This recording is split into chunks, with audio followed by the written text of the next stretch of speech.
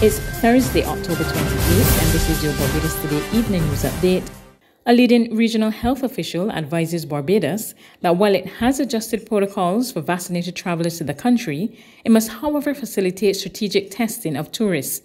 Executive Director of the Caribbean Public Health Agency, Dr. Joy St. John, says, while the government's decision has significant merit, it must remain on its guard in light of the new and potentially more transmissible Delta Plus strain in the United Kingdom. I have to say that with statistics as were presented by the Minister of Health of the kinds of returns of positive COVID-19 tests from the tourists that are coming in, it's really very difficult to maintain an argument for a Minister of Finance to keep pouring that kind of funding into testing when you're getting less than 1% of the tests being positive. At the same time that you are seeing a clear increase of transmission in the community, and you need to be able to test the community. The supplies in the wider world are dwindling for testing. So you need to be strategic. So from that perspective, I understand. However, I would exhort Dr. Bess, he's acting right now, so I'm talking to him.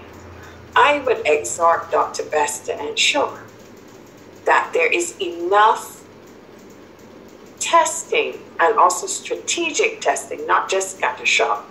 You've got to do some testing from certain sending countries to ensure that you will capture the inevitable introduction of the Delta Plus range of variants, because Delta Plus is a heading to capture, and make sure that you send the samples to CARPHA quickly enough that we can detect the Delta Plus, please. Dr. St. John was speaking on a COVID-19 discussion hosted by COVID-19 Public Advisor David Ellis. Acting Chief Medical Officer Dr. Anton Bess was also a guest on the show. He explained that the protocols were changed to redirect resources to tackle widespread community spread.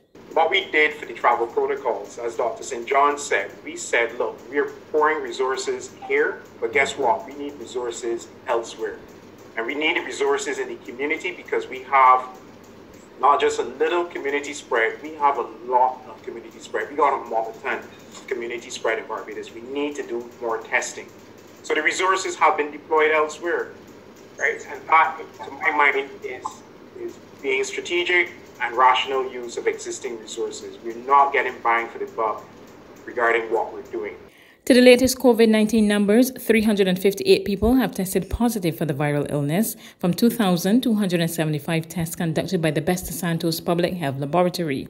Of the 185 males and 173 females, 72 persons were under the age of 18 and 286 were 18 years and older.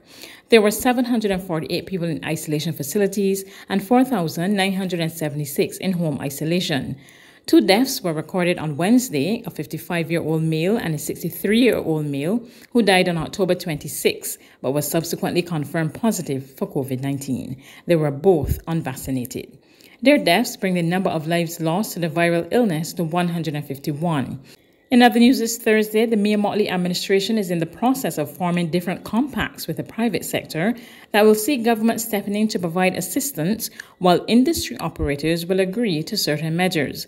At Wednesday's Barbados Chamber of Commerce and Industry Forum, the Prime Minister said special agreements will be developed between several groups, including the transport sector. And we are now hoping to complete a number of compacts.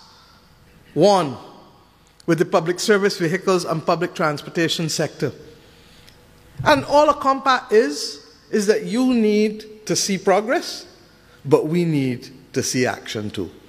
And therefore, what is it that is going to bind us in the middle to be able to catalyze action? We accept, as we did already, in good faith and increased bus fares, But we accept now that there is a determination that we must also increase taxi fares that have not been increased for more than 12 years.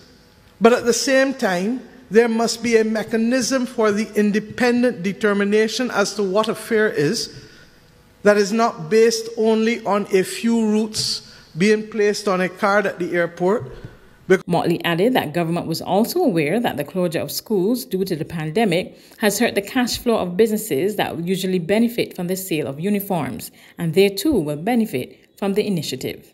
And we have agreed that we will buy 70% of the uniforms that are available in the country, and that once school resumes, I hope, Minister Bradshaw, by early in the new year, once we can get the vaccination numbers up, that we are then in a position to sell on those uniforms, and we will sell them at a 15% discount to parents, recognizing that they themselves have been equally challenged over the course of this year.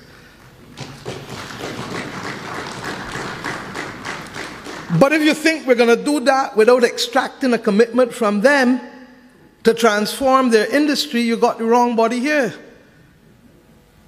And the compact, therefore, must be, how are you going to retool your industry, use computer-aided designs, work with the BIDC to create a cluster so that persons can micro-lease on equipment that they may not have the capital to buy themselves, partner with fashion designers. There's regional and international news after this short break. I'll admit, when the COVID-19 vaccines were first introduced, I was a bit skeptical. I wondered, how did they create these vaccines so quickly? I heard so many theories and was suffocated by all the noise. But once I did my own research and began speaking to my friends in the field, I got the facts and decided to take the AstraZeneca COVID-19 vaccine. I am now proud to say that I'm fully vaccinated. I am one who believes in choice, but I also know that with each choice comes consequences. COVID-19 vaccines have been proven to provide a layer of protection against COVID-19. We have been in this situation for far too long now. It is time to get our lives back. We still need to social distance, wash our hands, and mask up, but having an extra layer of protection with the COVID-19 vaccines, we should feel more happy that we're protecting ourselves, our family and friends, our colleagues, and our clients. Let's roll up our sleeves and get back to living.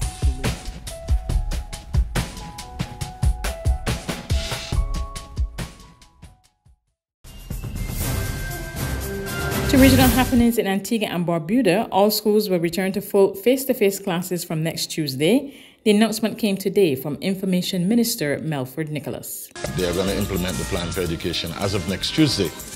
And they are, first of all, going to be attempting to go back to face-to-face learning in a hybrid environment where they're going to be using the phase 2 approach, where they may have some structured return to certain classes, and they may do it over a period of time to allow for adequate spacing. Nicholas also announced that vaccine mandates for the private sector are set to intensify. We are now mandating that all businesses that have 5 or more employees are required to ensure that all employees are vaccinated by the 15th of November, at least move towards obtaining their first dose by the 15th of November. Further afield, social media giant Facebook is rebranding. CEO Mark Zuckerberg says it's part of the company's effort to encompass its virtual reality vision for the future. Mark Zuckerberg says he hopes this new name, Meta, will encompass Facebook's vision for the future, known as the metaverse, a sort of future internet where people could potentially interact, socialize, and buy products that haven't even been invented yet, using things like virtual reality headsets. Facebook say they plan to hire 10,000 workers here in the European Union to help them build this metaverse. They also say they're not the only company working on this, but of course, they have just now rebranded to the name Meta. Now, is that a coincidence? And indeed, many other critics are pointing out that this is coming at the same time when Facebook is undergoing a reputational crisis. Not only do you have leaked documents suggesting that Facebook is aware about how its platforms were promoting potentially dangerous content, but you also have former employees and whistleblowers like Frances Haugen, who has said that she believes that Facebook has been putting profit before people's online safety. Indeed, one of the first people who responded to the news of this name change was the CEO of Twitter, Jack Dorsey. And here's what he had to say. He said, "Meta, is this referring to itself or to the convention of its genres?" He described it as self-referential.